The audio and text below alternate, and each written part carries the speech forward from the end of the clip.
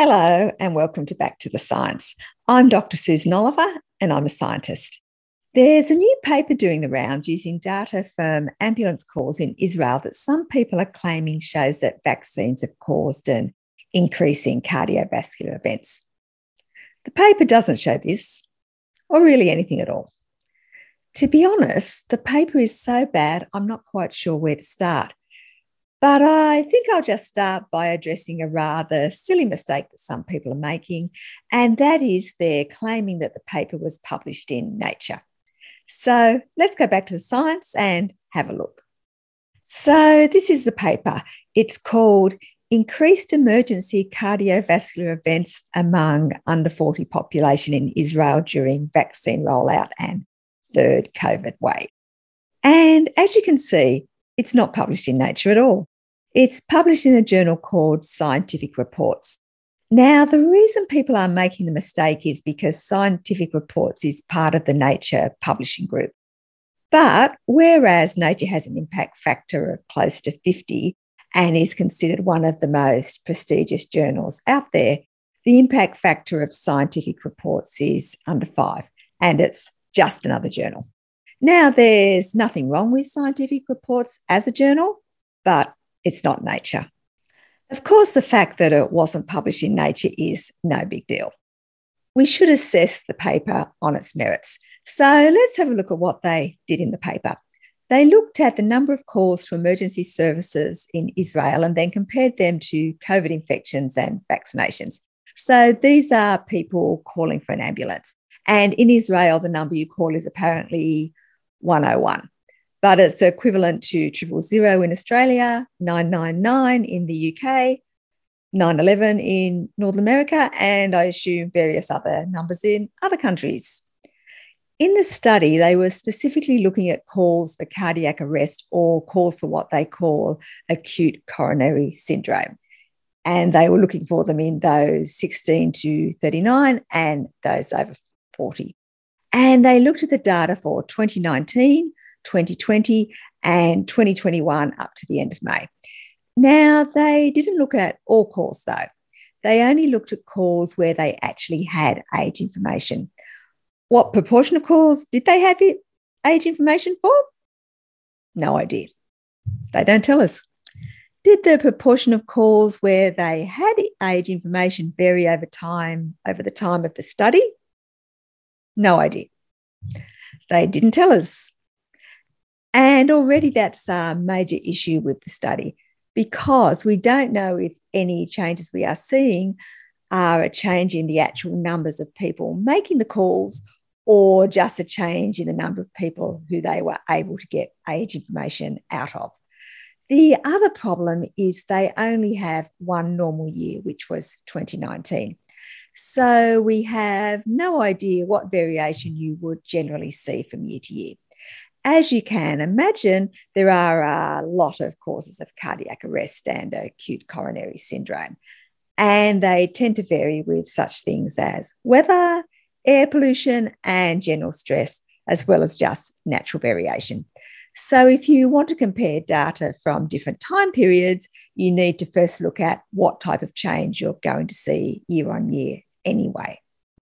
As it happens, although they haven't bothered to do this in the study, the Israel Ministry of Health has looked at it, as they have most of the other claims that are made in the paper, and is analysed in this report.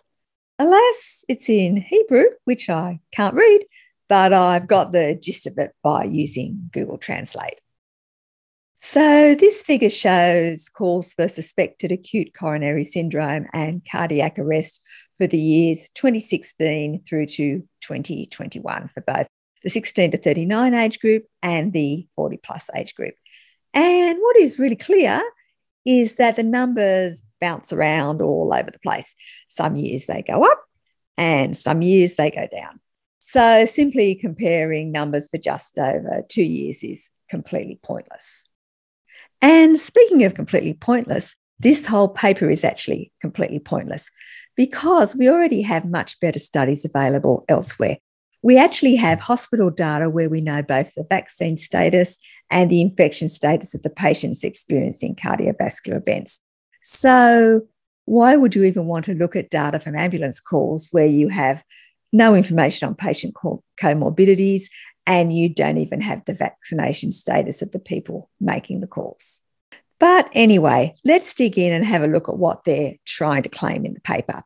On this figure here, the red line represents cardiac arrest calls, the purple line is first vaccine doses, the blue line is second vaccine doses, and the grey line is COVID-19 cases. You can also see some dotted vertical lines, and they represent the 3 different periods of lockdown that they had in Israel. Now, there's a couple of important things to note about this graph. The first is that it doesn't show the actual weekly numbers. For the cardiac arrest calls, it shows the 5-week moving average. And for the other data, it shows the 3-week moving average. Why they use different moving averages when they're trying to look for a correlation between data, I don't really understand. If you're trying to look for a correlation, you should be looking at the actual numbers so you can see if there is any association or not. If you've already smoothed the numbers through averaging, you're not really going to show that. Anyway, the other sneaky thing they've done is with their cardiac arrest calls to make the changes seem bigger than they are, they've actually started the scale from 4 instead of 0. So what we're seeing is a variation between 4 and 10, not between 0 and 10. The other thing you will notice is that the number of cardiac arrest calls go up and down all over the place prior to the start of COVID. You can see down, up, down, up, down, up.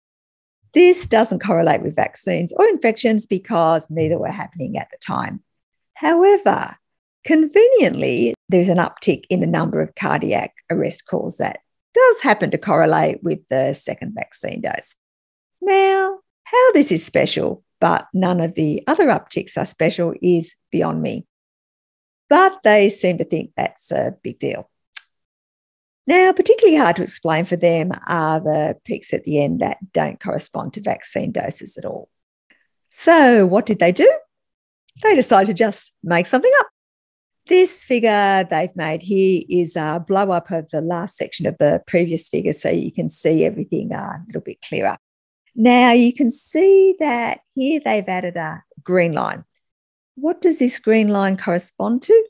Something they made up. They believe it could potentially represent single vaccine doses for people who had recovered from COVID. They didn't get this data from anywhere. They just drew the line based on some unproven assumptions. An important thing to note is that the green line is on a completely different scale than the blue line and the purple line. So although the green line looks quite big on this graph, it's actually lower than the purple line below it. So what they're trying to claim is that this uptick here is a result of these supposed vaccine doses the people who had previously got COVID had.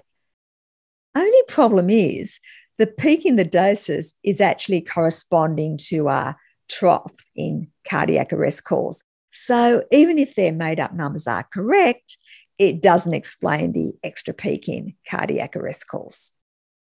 So what is the reason for the uptick in cardiac arrest calls? Well, possibly there is no reason. It could just be random noise. But something that they don't even consider is we know that after COVID, you have an increased risk of cardiovascular events that last at least 12 months. And clearly this uptick in cardiac arrest calls occurred after several waves of COVID. In this study, which is published in Nature Medicine, they look at cardiovascular complications over a period of 12 months following COVID for 153,760 individuals. And they compare the risk with 2 sets of control cohorts, a historical cohort from before the pandemic and a contemporary cohort of people with no evidence of SARS-CoV-2.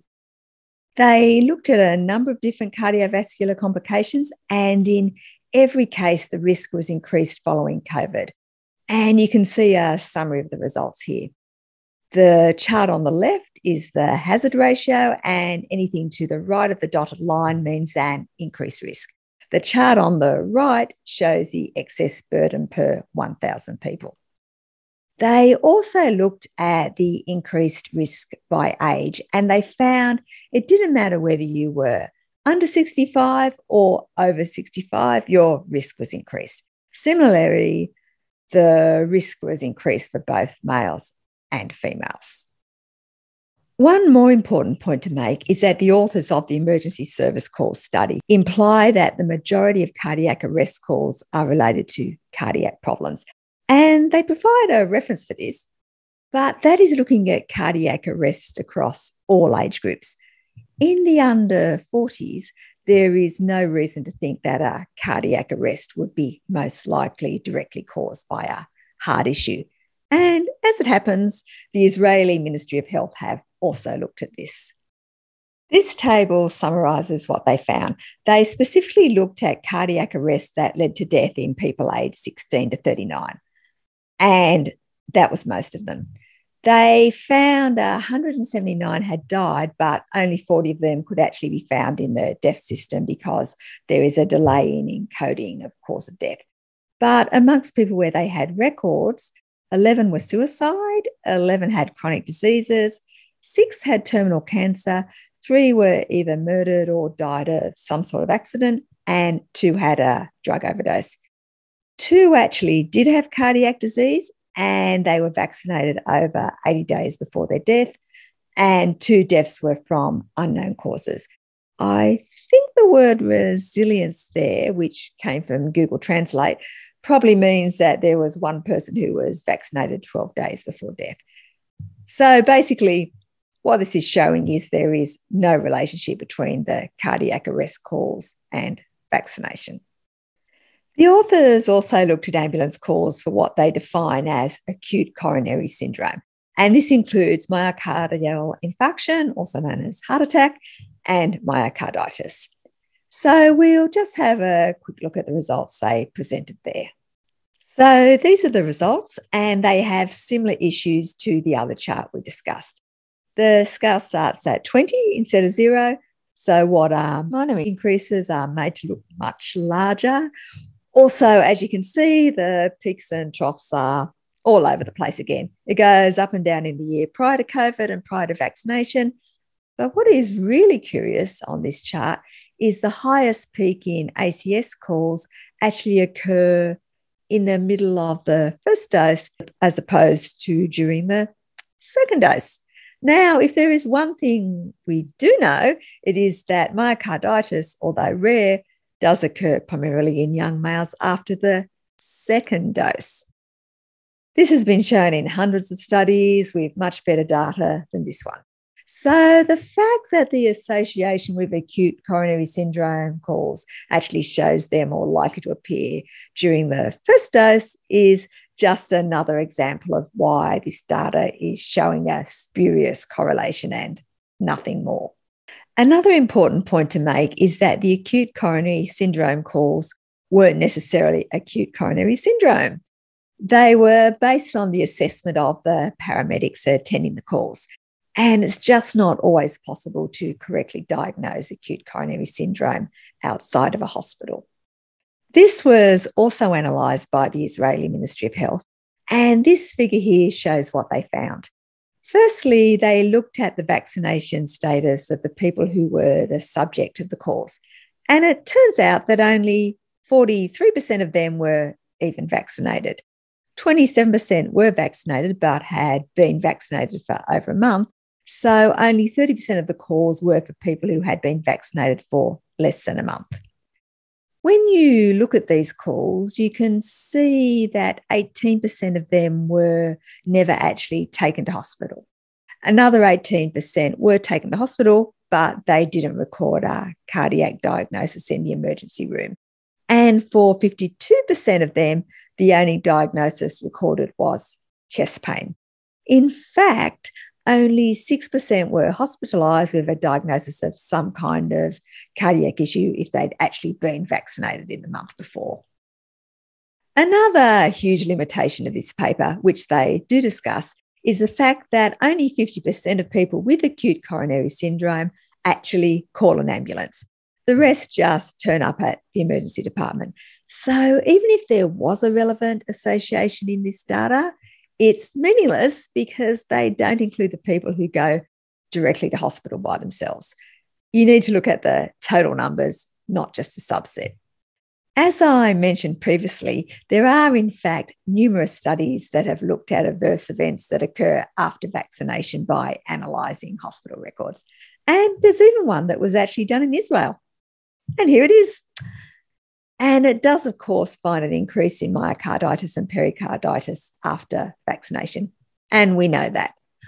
What it doesn't find is an increase in any other cardiovascular events after vaccination.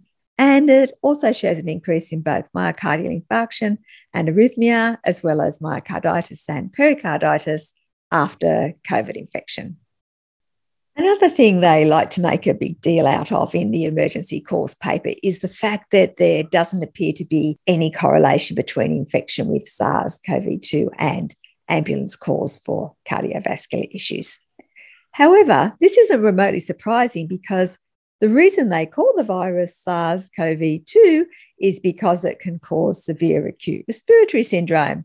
And that is the reason that you are most likely to be hospitalised with it. Once you get to hospital, it is possible to then develop cardiac symptoms or, sadly, cardiac arrest, as we saw in the previous paper, though that's not going to be the reason you actually call an ambulance in the first place. You call an ambulance way before you get to that stage. The authors of the paper also claim to have discovered a previously unknown association between young women aged 16 to 39 who have been vaccinated and acute coronary syndrome.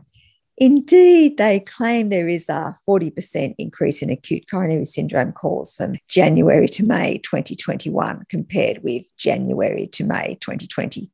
What they gloss over, though, is there was also a 35.7% increase over January to May 2020 compared with the same period of the previous year. You can't pick and choose what changes you want to focus on. And it also beggars belief that they could have managed to find something that has been missed in the hundreds of other papers that were much better designed than this, and where they actually knew who had been vaccinated and who hadn't been vaccinated. So, in summary, this paper is total rubbish. They've completely ignored increases and decreases that don't fit their story and have cherry-picked associations. As we all know, correlation doesn't mean causation. However, in this case, even the correlation is dubious. If you'd like to look further into the data I've presented, I've provided links in the video's description. And please remember this video is about the science, but you shouldn't take it as medical advice. For that, you should speak to your medical practitioner. Thank you for listening. If you found this video useful, please hit the like button so that more people will see it. And if you'd like to see more videos in the future, please hit the subscribe button.